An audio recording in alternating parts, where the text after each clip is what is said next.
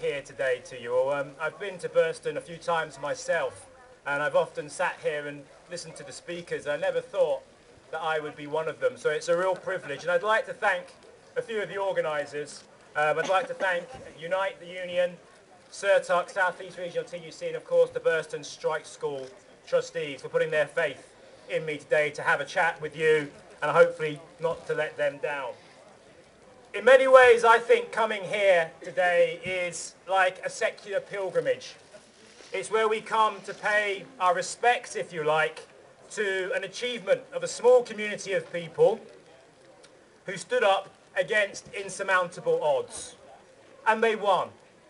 And I think as a movement, in this day and age, with the Tory coalition in power, cutting and slashing and burning, it's something we need to take heart from what they achieved. And that's why I think many of us come here today.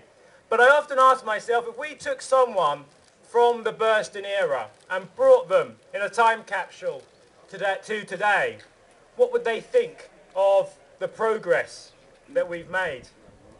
Now in 1918, 4 years after the start of Burston, at the end of the First World War, millions of people dead on the battlefields, working people dead on the battlefields of France and Belgium.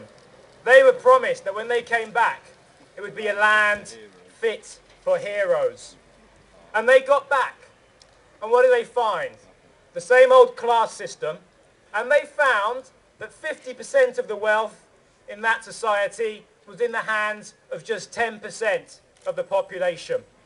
Well, fast forward to today, 95 years later, modern 21st century Britain, and you find that 55% of the wealth of this country is in the hands of just 10% of the people. The more things change, the more things stay the same. Now, it hasn't always been that way. There was a time when wealth inequality actually began to fall. And you probably guess when. It was with the advent of the welfare state. But for the past 30 years, that welfare state has been attacked and dismantled. And consequently, wealth inequality has increased. And I'm ashamed to say that my party, the party that I am a candidate for, it happened in part on its watch. And that was wrong. I completely concede that.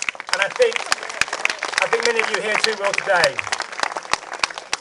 Now don't get me wrong, I'm also proud to be a Labour candidate because we had some fantastic achievements. We lifted 900,000 children out of poverty and stopped another 900,000 from falling into it. One of the greatest feats of anti-poverty action in modern history. That's something I'm proud of. We introduced Sure Start, the minimum wage, child tax credits, educational maintenance allowance, the health in pregnancy grant. These are all things everyone in this movement should be proud of, because I know I am. But we need to see more of it.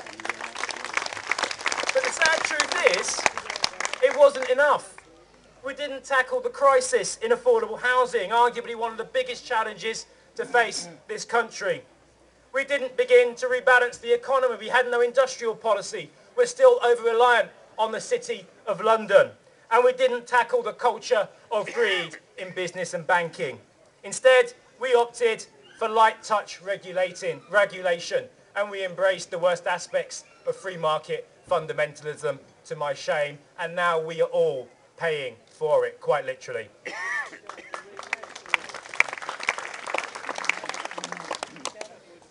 So what else would the strikers of Burston have recognised about our society today? Well, when you read the history of Burston, you see constant references to poverty wages and the fight for a living wage, or the risk of hunger. Well, 95 years later, and we're still fighting for the same things. Food banks and soup kitchens are increasing in number, and average pay here in Norfolk is some of the lowest in the country. And yet we know that just paying £1 extra an hour on the minimum wage can be the difference between living in poverty and living with dignity. But ultimately, it's also a matter of basic social and economic justice. Chief executives in this country last year earned on average £4.2 million each. Now, I work for the BBC, but I'm not even going to earn that in my lifetime, okay? And I know most of you won't. The average British worker earned 162 times less than that. That is an outrage. How can that ever be justified in a modern, civilised society? Quite simply, it can't. And whilst a living wage and the campaign for a living wage is a start, I believe we also need to campaign and legislate for pay ratios, limiting the gap between the highest and the lowest pay within our society, ending the obscenity of excessive pay and bonuses. So what else should a future Labour government legislate for? I'm all ears, please tell me. What else should it legislate for? Give me some suggestions. No to academies. No more academies. There's a good one there. A good one there. What about scrapping Gove's free schools and academies? Let's put education back in the hands of democratically controlled local authorities. Let's show as a party the same passion the Tories show for elitist, divisive education. We can show the same passion for comprehensive, universal education. What about giving free school meals to every single primary school child in this country? The scandal in 21st century Britain of school children going to school so hungry they can't learn has to end. How about investing? Oh, some more. Right. Yes, all starts with the eggs, with the New York, with Wall Street. Right? Everything, all the money, they spend money, every side of the world. I'll let you have your turn in a minute. I'm on a watch. I'm on a clock. Alright, I'll carry on. Alright, I'll give you another one. I'll give you one. You might like it. How about, let me give you one. How about building millions of new, sustainably built council homes? Yeah. From 1918 to 1939, when this country was bankrupt after the First World War, we built 4 million new homes. 4 million. We couldn't even touch that now. With the political will, we could end the housing crisis, create tens of thousands of jobs, and kickstart the economy in a sustainable way. It's a no-brainer. Scrap anti-trade union laws. I'm coming on to that one. Give me a chance. But let me tell you something else. In the last 4 years, this country, this government, has spent £100 billion on housing, 95 billion on housing benefit, and 5 billion on building new homes. Now, don't listen to the Daily Mail and the Express. The scandal isn't the people claiming benefits. The scandal are the slum landlords who each year are claiming £3.5 billion to put up families in homes that you would not put your dog in. That is the true scandal. So another piece of legislation. Don't cap housing benefit, cap rents. That's the solution, not capping housing benefit.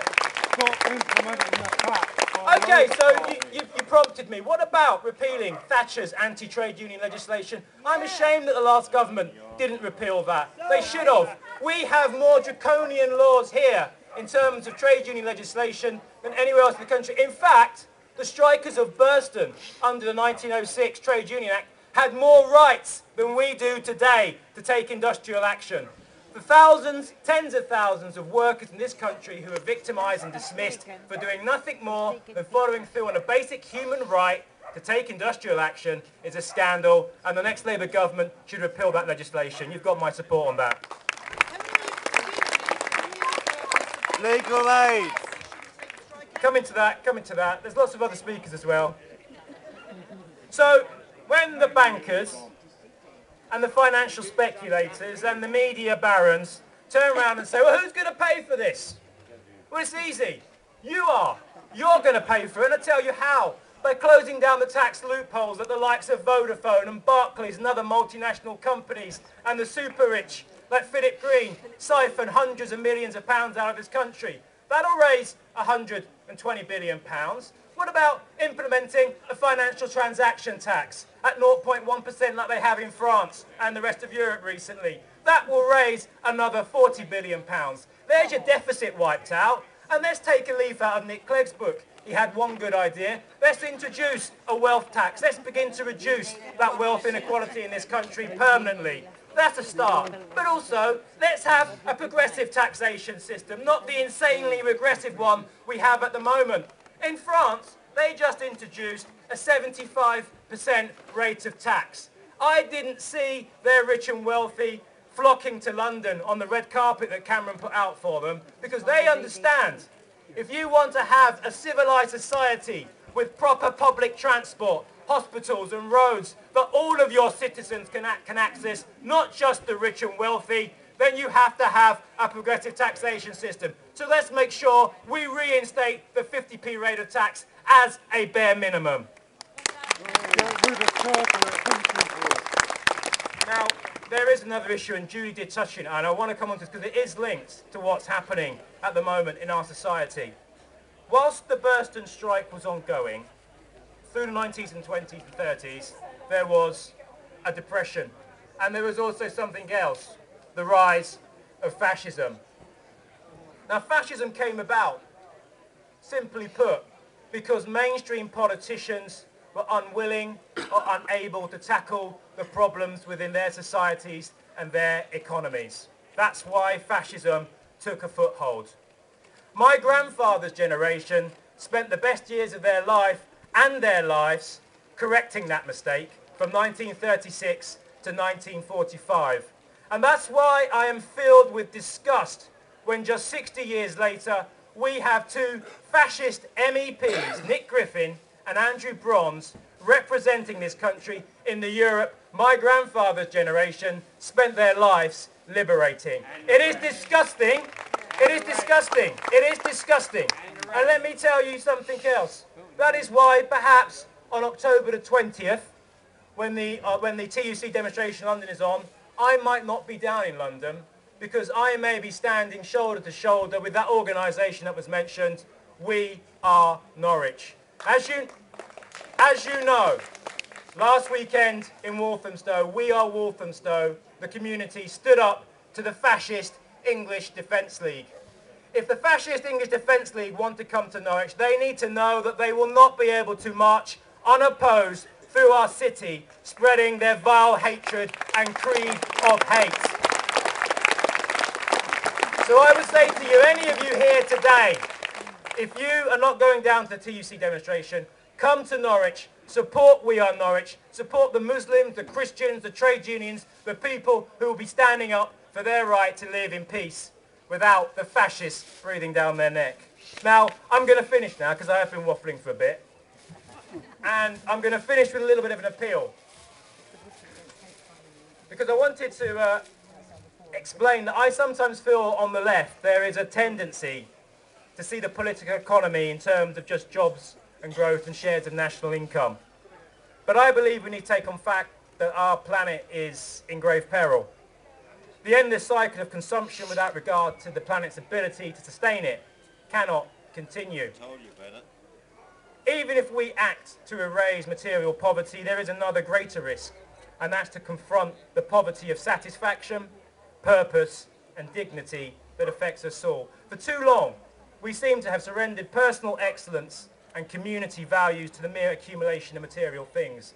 And I wanted to read a very small extract from a speech from someone called Robert F. Kennedy. He's an American politician. I know they don't go down too well at events like this, but I read this a little bit. It was written in 1968, almost 40 years ago, and it is, in fact, quite prophetic and visionary. He was killed 3 months after writing it. Our gross national product now is over $800 billion a year. But that gross national product, if we judge the United States of America by that gross national product, counts air pollution and cigarette advertising, and ambulances to clear our highways of carnage. It counts special locks for our doors and the jails for the people who break them. It counts the destruction of the redwoods and the loss of our natural wonder in chaotic sprawl. It counts napalm and counts nuclear warheads and armoured cars for the police to fight the riots in our cities. It counts Whitman's rifle and Speck's knife and the television programmes which glorify violence in order to sell toys to our children.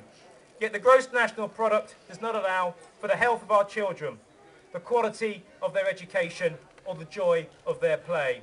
It does not include the beauty of our poetry or the strength of our marriages, the intelligence of our public debate or the integrity of our public officials. It measures neither our wit nor our courage, neither our wisdom nor our learning, neither our compassion nor our devotion to our country.